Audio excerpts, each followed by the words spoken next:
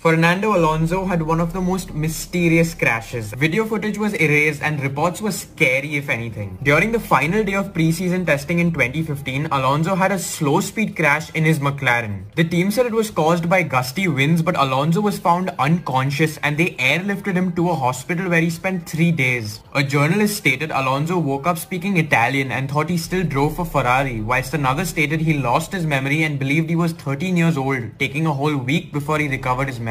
Alonso announced he would be missing the opening race in Australia. For such a minor crash, nothing made sense. But finally this happened. Former F1 driver Fabrizio Barbazza said he knew from his sources that Alonso was electrocuted. He said Fernando took a 600-watt hit with serious consequences, difficulties focusing and temporary obstruction of the veins. Teams that used Honda-powered units threatened to boycott the season opener if they didn't get an answer. Things cooled down once Alonso returned and said it was just a steering issue, but